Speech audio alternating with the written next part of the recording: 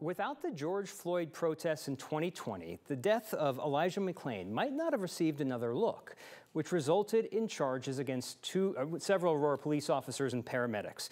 Today was the first day of testimony in the trial of two of the officers accused of contributing to McClain's death.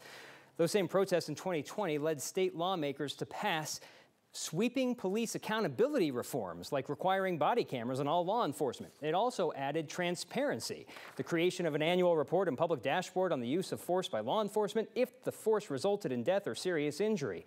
That report was supposed to be available July 1st, yet it is still not available.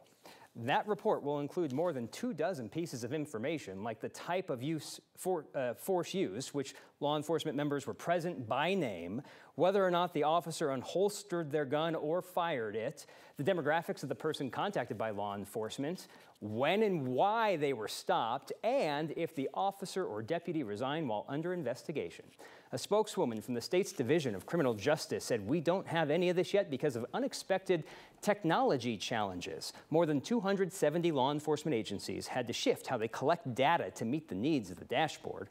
Former Democratic State Representative, current Denver City Councilwoman Serena Gonzalez-Gutierrez helped get the yet-to-be-released dashboard into law and believes it will act almost as a workplace review for law enforcement.